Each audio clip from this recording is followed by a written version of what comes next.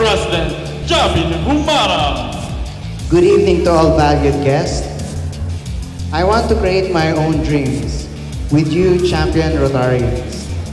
Standing before you, our beloved guests, is one of my biggest challenges. Thank you in advance for your benevolence of this kind of attention.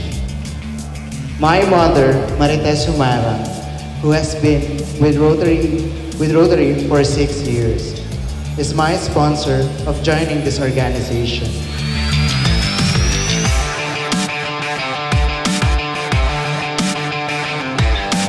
Let me follow your footsteps. Let me live with your wisdom. And with all my humble best and resources, we will journey towards connecting the world. It has to start from us, with no inhibition. After all, we only serve one God, the creator of our constituents, one of the reasons of our existence. Fellow Rotarians, leaders, district teams, valued guests, my governor, DG Everett Olivan, your presence gives the most essence of this event.